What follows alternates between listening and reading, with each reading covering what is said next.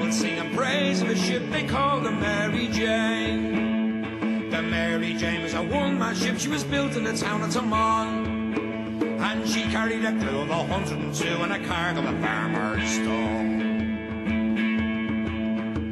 The captain, he was a Dutchman, and he hailed from Paraguay, and his wife was manned behind the mast on board the Mary Jane.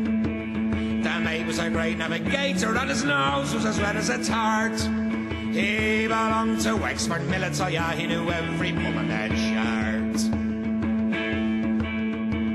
We had a French cook from Mullinavat, Paddy Murphy was his name, and Paddy was cooked for spoiling the soup on board the Mary Jane. The morning that we left home on our ship ran short of wind, so the crew had to get right out in the wet and everyone showed behind.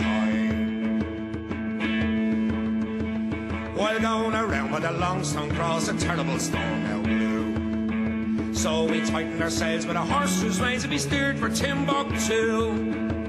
Next morning the cargo shifted and the captain cried, "We're done." But every man took a sprung in his hand and went down to turn that tongue. Next day we ran short of tobacco, we had not a bit in our bags. So when captain and crew had learned to chew, they started to chew the rags. And now we were short of lime juice and the herrings they were so salt. Well, the skipper he told his mate so bold that we come to a pub to halt. Well, the mate he kept a sharp lookout, for he was fond of a drop. When he saw the green light, he said, "Hold tight, we're into a doctor's shop." The Mary Jane took stitch in her side, so did the rest of the crew. So she went ashore at the doctor's door, and she never reached Timbuk. She never reached Timbuk. She never reached Timbuk.